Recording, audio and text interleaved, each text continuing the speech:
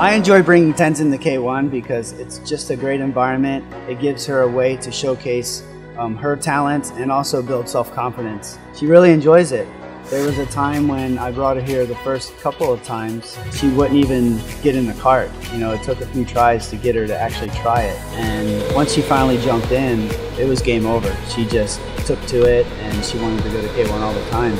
She actually held her birthday party here. And a lot of the parents actually grew concerned that it was dangerous and risky. My kid's not going to be able to do it. And I told the parents, I said, look, this is something that's going to help them. They're going to leave here so happy. And lo and behold, they got out there, they learned at their own pace, and by the end of the day, you couldn't drag them out of the karts, and the parents were just ecstatic on the confidence that their kids had leaving K1.